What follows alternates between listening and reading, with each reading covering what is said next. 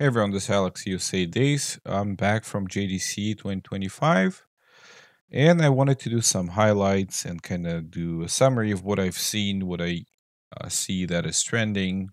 So, first of all, I'm just going to give a generic highlight. This is going through ChatGPT and what ChatGPT highlighted. Um, so ChatGPT did a highlight that one of the things that was shown at JDC. One of the things that was important at JDC is industry trends and reports. In the state of the game industry, it says that 1 in 10 developers experienced layoff in the past year, with half of developers now self-funding their projects. So a lot of gaming effort or game creation effort is shifting from a bigger companies to a smaller titles where developers will be launching their own projects. So getting directly to the consumers without having a big company, just your own stuff.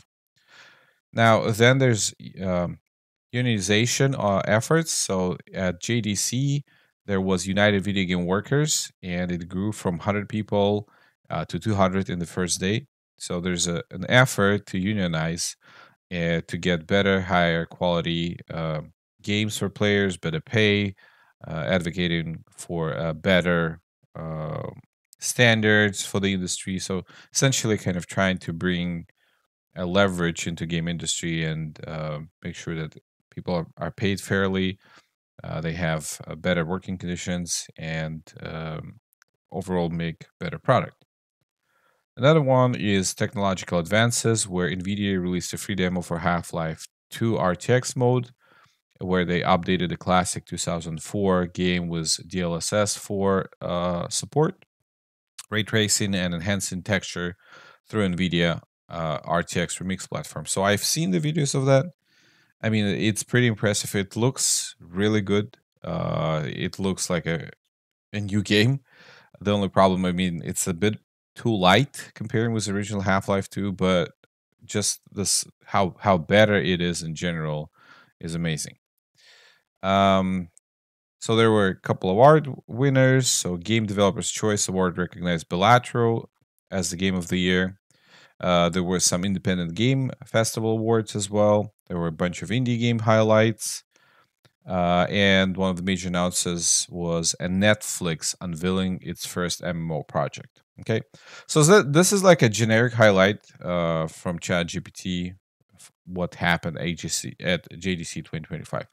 Now, what I've seen, or I think what is important as general trends, things that I wanted to highlight. So, first of all, I've seen AI, tons of AI everywhere.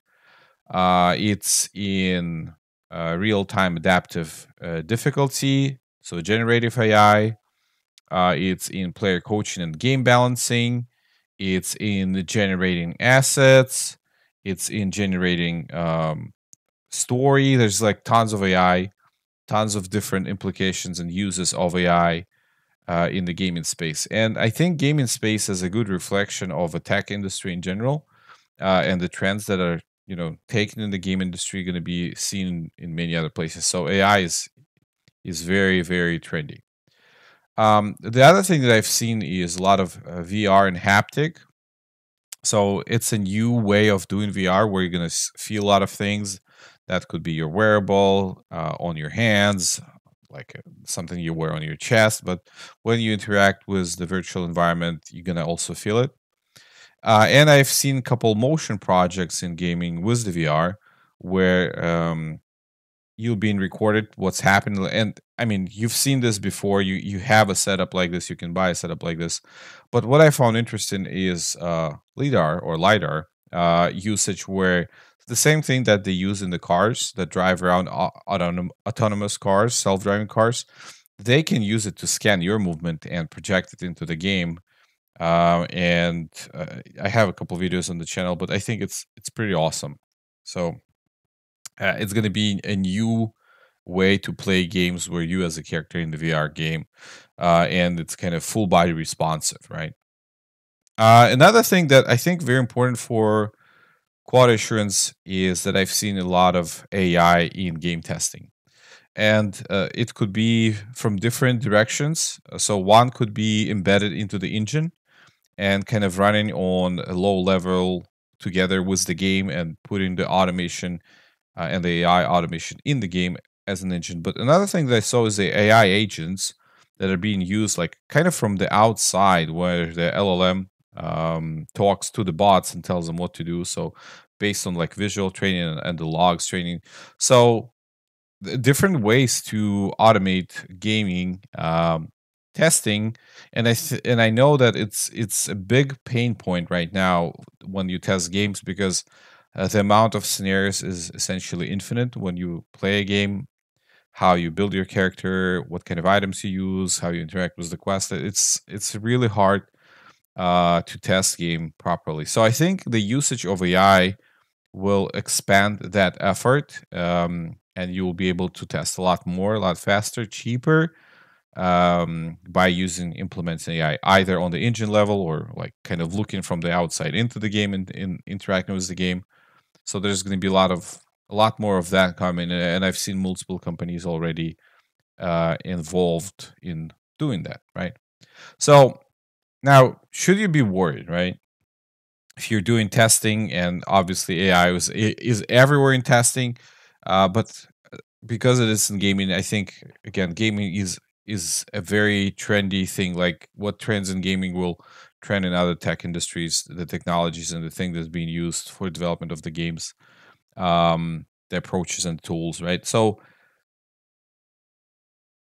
so a couple things. So one thing is like I think AI in general is good, right? And I've talked to a bunch of developers.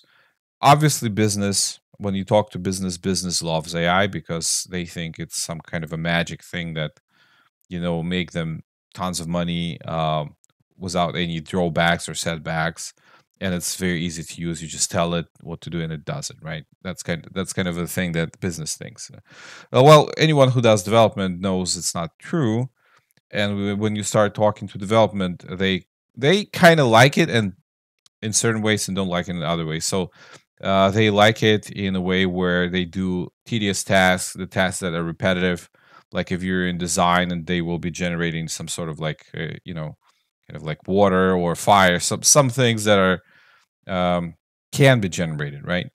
But when you talk about um, creating very specific things for a user, like a specific sort or specific assets, something that has to be unique, like you don't want AI to touch this. And the same was the code. Some generic things are okay, but when it comes to creating a specific functionality or like creating a very captivating story, you want the human involvement, because if you have a game that is 100% AI generated, anywhere like the assets, the game script, coding, everything done by AI, there's essentially like no soul, right? It's just empty. So you might as well have AI playing the same game.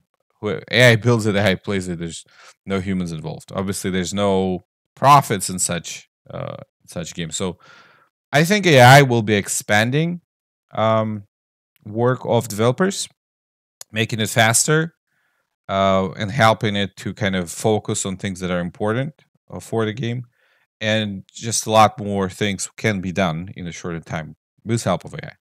And the same thing happening in testing, or will happen in testing. Now, a lot of things that were hard to test in gaming, just because so many variations of things can be happening, AI will be doing a lot of that, right? It will have more of a generic coverage happening, where the users or QA engineers will now have to play the game on kind of what user would typically do.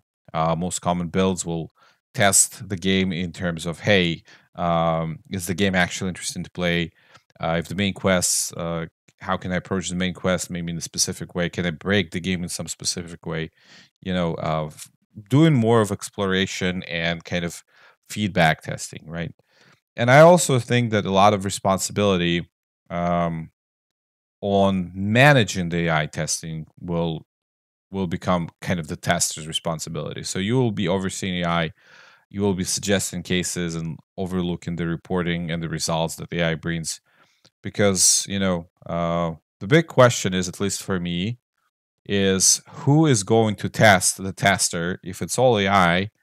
and AI doing some false positives or just saying things are passing where they're actually not working as expected. There has to be someone overlooking and kind of managing all that. So for the QA industry, we will see more AI implemented on many different levels, but I think it's going to be as more of an expansion, but not substitute. So you'll have to kind of oversee what AI is doing. You will have more coverage, faster. It's going to be cheaper because uh, not cheaper in general, but because you do more for kind of the same price.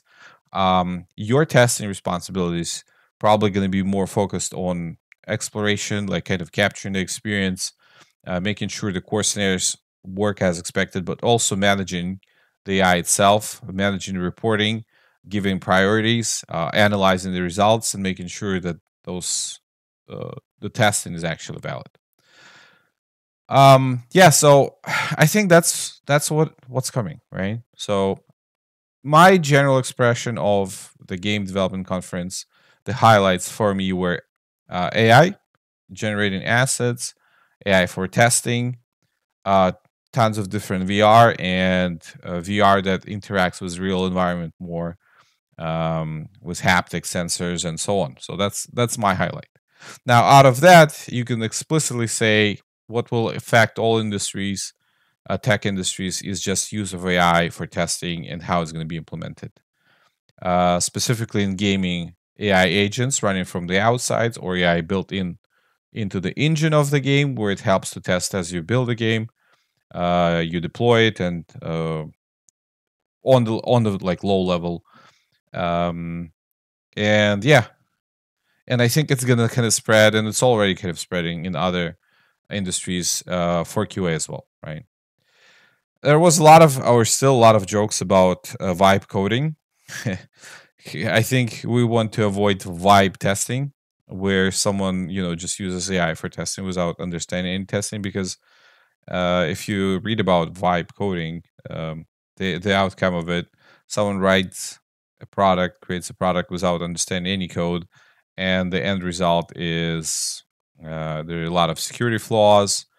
The bill for like running some services are just extremely high because some things are just not done properly and it keeps on like spinning. So there's a lot of issues coming up with wipe coding when you code without understanding like what you're doing and knowing how to fix it yourself. Projects get kind of blown up, and they just become unmanageable and falling apart. So the same thing will be with testing. If you just will start vibe testing, by essentially giving all the testing to AI, you'll have test results that don't make any sense, or it's all passing. But when you actually go and look at the things, they're not working as expected, and all other funny things might be happening.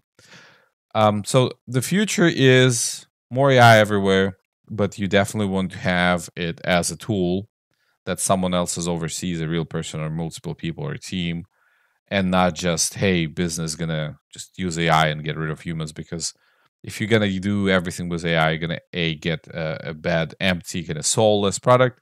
B, the product just be generally poorly written with a lot of flaws and problems, and you're not going to be able to build upon it. Because you give bad code, try to build upon bad code, you're going to get even more bad code, resulting in just terrible product.